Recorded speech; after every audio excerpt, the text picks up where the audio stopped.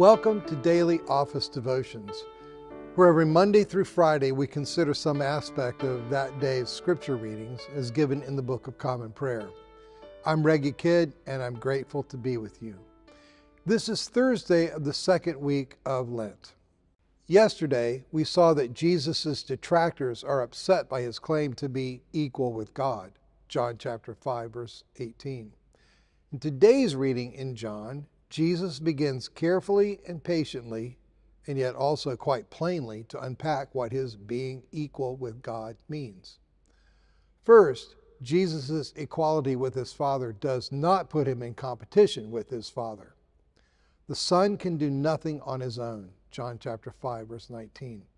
He's not like Apollo, who supplanted his father Zeus in Greek mythology. God's Son is not in any way running his own program or pursuing his own agenda.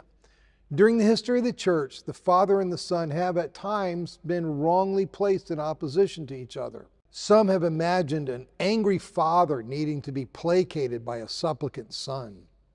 John's gospel provides a perfect antidote against that wrong kind of thinking. It asserts, God so loved the world that he sent. John chapter 3, verse 16. At the heart of the dynamic between Father and Son is mutual love.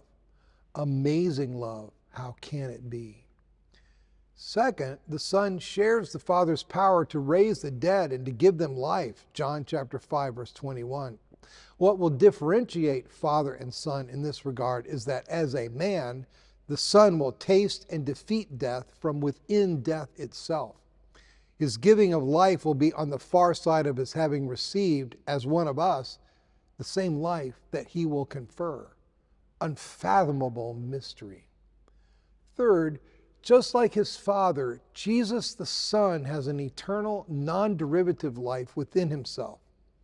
For just as the Father has life in himself, so he has granted the Son also to have life in himself. John chapter 5, verse 26. Thus, Jesus anticipates and provides in John's gospel an argument against the later heretical Arians who believed that Jesus was not eternal, but merely the first created being in the cosmos. Because of what Jesus says here, the maturing church of the 4th century was able to assert that while the Son is eternally begotten of the Father, there was never a time in which he was not and had to be born. More glorious mystery. Fourth, the Son, as much as the Father, has authority to judge. His mission, indeed, is not to bring condemnation, but rather in love to bear condemnation on behalf of an errant human race. John chapter 3, verses 16 through 17. However, he, no less than his Father, has authority to judge. Lord Jesus Christ, Son of God, have mercy on me, a sinner. Fifth, the Son has the right to receive the same honor as the Father. John chapter 5, verse 23.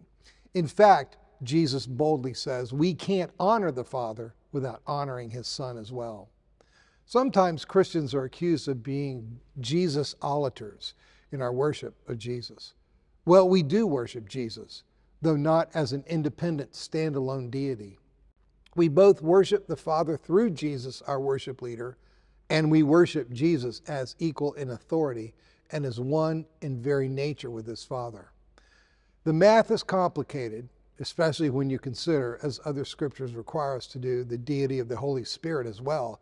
But the math works. We worship one God in 3 persons. Glory be to the Father, and to the Son, and to the Holy Spirit, world without end. Amen.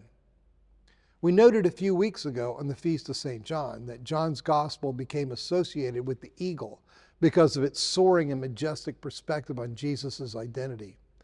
I pray this outlook on who Jesus is creates in us power to persevere in whatever hardship we face, courage and hope for whatever task lies before us, and a passion for worship and praise all the days of our lives. Be blessed this day.